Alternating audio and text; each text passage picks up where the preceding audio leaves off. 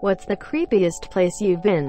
One year I worked in a haunted house that was inside a building that used to be a funeral home. The morgue was downstairs and still had the drawers.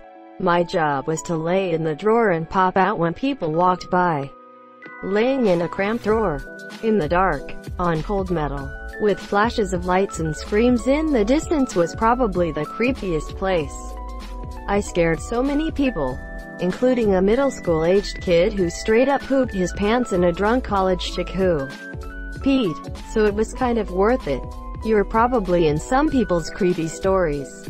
I hope so. I actually enjoy scaring people. The next night I got to work the hallway that leads people into the morgue. It was narrow enough to kind of ninja climb up it by putting feet and hands on both walls, and I was able to get pretty parallel to the ceiling.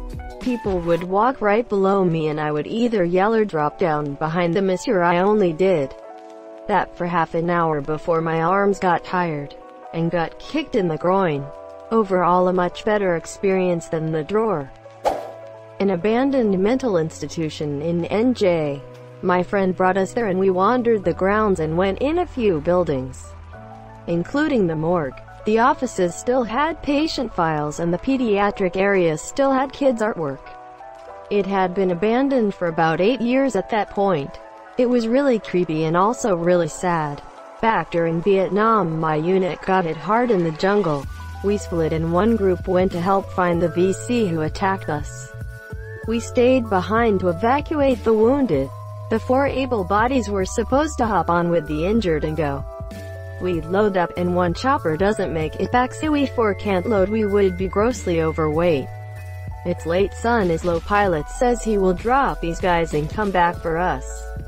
So we divvy up ammo from the wounded and squat in open field. 20 minutes goes by, then an hour. 2 hours. It's now pitch black and we're seated in a grassy field. We spent the whole night looking at every stick and leaf. THST twitched. You could feel the tension. We sat in a star back to back with our rifles pointed out. We knew we couldn't repel the attack, but we decided to take as many as we could before being overrun. If overrun, we would pull grenades and do everyone in the VC for 25 feet in every direction. The tension was thick. Sunrise, we heard the Huey come. On the way back he had a hydraulics issue. They worked all night to fix it so we could get flown out ASAP. All 4 dust-offs had issues and took bullets, so that is why the other one didn't return the first time. That field of grass was extremely spooky, even if it was just in our minds. You must have been wide awake the whole fucking night. Every rustle of grass, every bug flapping its wings got a muzzle pointed at it. No sleep was had by anyone. We didn't even get up to pee, just hung it out and whizzed in the grass. I went to a rest stop at 1 a.m. outside Springfield, Illinois a few years back. Went to the restroom and there was blood everywhere. It looked like something got slaughtered. I have never hightailed it out of somewhere so quickly beforehand. Update. So a bit of context. This occurred at a rest stop along HWY 55 outside of Springfield. This was a very old rest stop, not a gas station. It happened in October, maybe November, of 2014, pretty close to Halloween. Probably a junkie that shot up wrong and blew a vein. Unfortunately, pretty common. I worked at a gas station for a while and once walked into our restroom to what looked like a brutal murder scene. Blood on everything. Walls, ceiling, doors, literal puddles across the floor. Called the cops and they found the needle in one of the puddles of blood. Edit. There's been some confusion with my phrasing. I did not mean that it is common for users to blow a vein. What is common is for drug users to use gas station or rest stop bathrooms to shoot up in. Till this happens. I explored the abandoned Six Flags in New Orleans. It was closed for Katrina and never opened again. While my friends and I were there, we found everything essentially as it was left 4 years prior. Computers in the admin office, tickets in admission booth, even jars of fucking pickles in the concession stands. Everyone thought Katrina would just pass by with only some damage. Sadly it didn't, so no one went and cleaned everything up. greater than everyone thought. Katrina would just pass by with only some damage. One of the more stupid decisions in my life. Yeah, I've been through a bunch of hurricanes here before. I'm stocked with beer, water, red beans, rice, etc. There's no reason to leave town. But yeah, that sucked. I had a friend who cleaned out and sold foreclosed homes for a living. He once took me on a ride to a house he had photographed for the bank after it had gone into foreclosure. From the moment we got there, it was unsettling. It was in the area of a ski resort, and the neighborhood was wealthy. But once we stepped inside, it was clear that it had been used as a kind of boarding house for resort staff. Numbers outside each of the bedroom doors.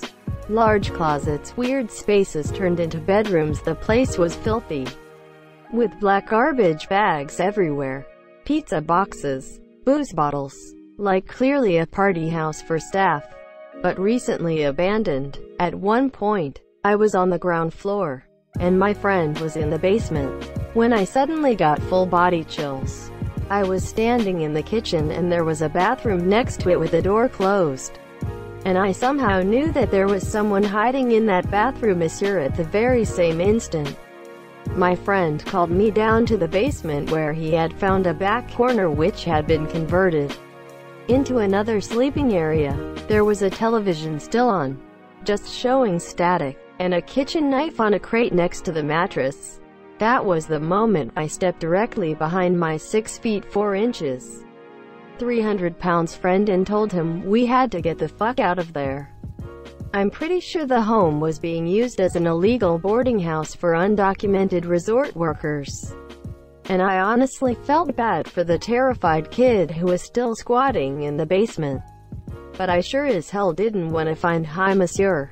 Damn, that's crazy. I wonder if you subconsciously heard the person's breathing or moving, or maybe your subconscious was able to visually pick up on signs of living in all that chaos.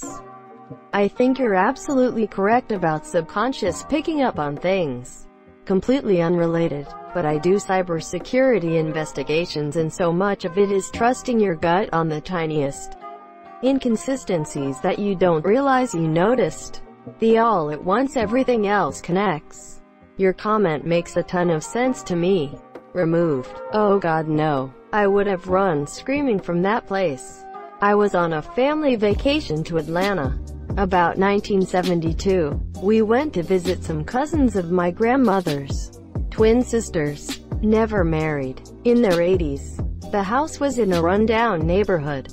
From the street you'd think it was abandoned. Overgrown yard. Part of the roof caved in. Boarded up windows. Inside, it was all antiques and furniture from the 30s and 40s.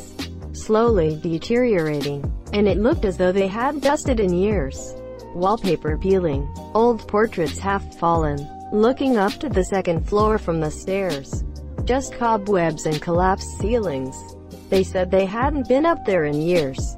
And definitely rat noises. They both looked and lived like ghosts. And seemed half mad. Very civil and proper but off. As an 8-year-old, I was terrified. Especially when one of them joked and said, "You should leave him here. He can live with us." I burst into tears. And we left. Have you seen Grey Gardens? There's both a documentary and a film. It's about some relatives of the Kennedys who were once very well off, but were very eccentric, and their estate fell into disrepair. The entire estate got condemned, I believe. The documentary, now parody on Netflix, is pretty fantastic too. Sandy passages. My own attic when I was 8. Shut the lights off on your way out and sprint down the steps like the ceiling is collapsing behind you. Whoever says childhood is fun and beautiful is wrong. It's terrifying. Yeah, fuck all basements and attics and sheds that have a light switch or pull cord some distance inside and not right at the door. More or less a combination of creepy and sad. But Cambodia. Went with family to see Angkor Wat. Huge temple, an absolute marvel. Was featured in Tomb Raider, I believe. And stopped in the town center for a bite to eat with our guide. We wandered away from the guide just to explore a bit, and we were approached by a young girl, 15 to 16, carrying what looked to be a sleeping toddler. She asked us to buy milk for her baby, and we obliged because, hey, babies need food. Just as we were about to walk into the store, our guide spots us and tells us to get in his car. We used it for transportation to and from a bunch of temples. The girl then starts screaming profanities at us and the guide, and we pile into our car.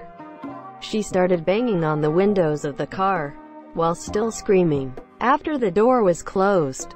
And surprisingly enough, the toddler still didn't wake up. We asked our guide WTF just happened, and he relayed this to us.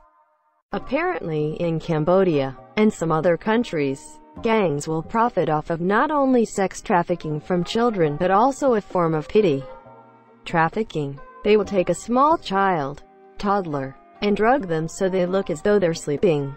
They'll pass the child off to a young girl who will beg for food, money, etc., and pose as the toddler's mother. Then, she'll pass the child off to a new girl who will repeat the act. They do this until the child wakes up.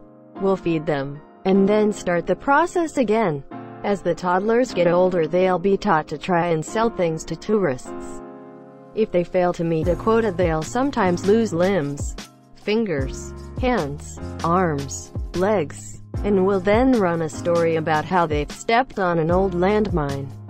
This is actually somewhat possible, as the country is still reeling from the impact Pol Pot had, and there are still unearthed landmines. But the issue is that less than 1% are close to the main city, Angkor Wat, which is where a majority of these children were. We were shocked, to say the least. This seemed kind of far-fetched, but what else would we believe? We did some research online and found stuff about the sex trafficking, but not much about the toddler swapping and child mutilation. When we went into town the next day with our guide, what did we see? The same toddler being passed to a different girl. Still knocked out. Still in the same clothing. Definitely creepy. I loved Angkor Wat and thought it was beautiful, but I don't plan on going back there anytime soon. Oh my god, this breaks my fucking heart on so many levels. I wanted to help, but there's literally nothing I could have done. It hurts knowing this is still likely going on and is still a huge problem. Monsieur, the country literally has 50% of its population less than 18. That's how badly they've been devastated by that dictator. I think the worst thing for me was that we literally had everything confirmed the next day. That poor child doesn't stand a chance simply because people are greedy and evil. It's because of things like this that led me into my current profession, social work, because at least then I can do some good in the world and help those who can't help themselves. Thank you so much for watching and have a good day.